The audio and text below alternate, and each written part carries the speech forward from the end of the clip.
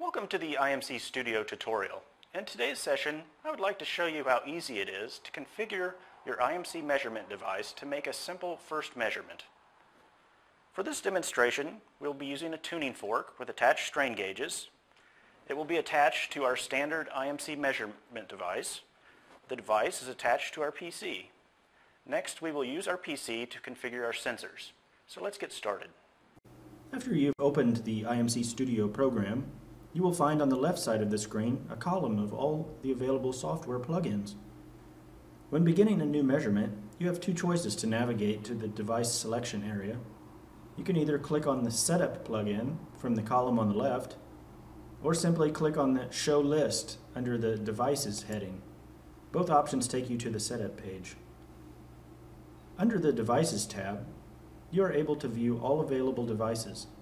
As you can see, this list contains not only the IMC devices, but can also have, for instance, a USB video camera. If this is a new software installation, you may have to click on the tab Search for Devices.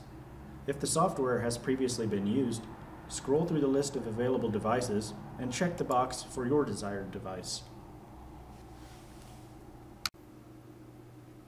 After you have selected your desired device, click on the tab Analog Channels. In this window, you can configure your individual analog channels. Here you have two possibilities. First, you can specifically customize each channel by selecting different settings.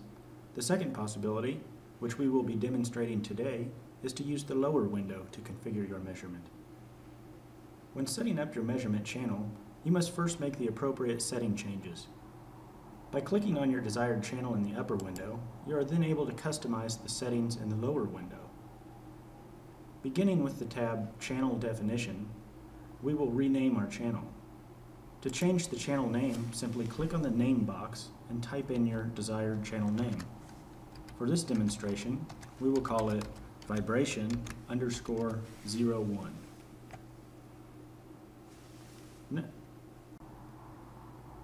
Next, click on the tab Measurement Mode.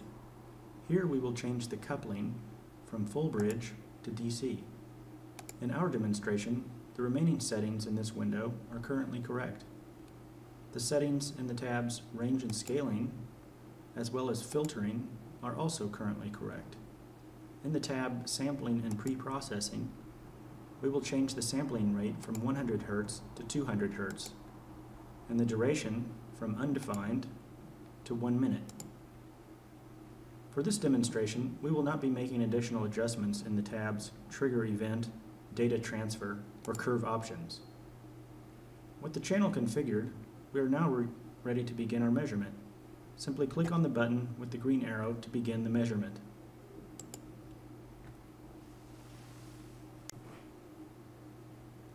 As you can see in the column Current Value, the live data is continuously displayed.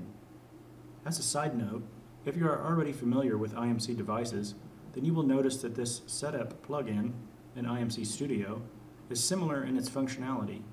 As with IMC devices, you can simply double-click on the small arrow next to your active channel to display the respective curve window.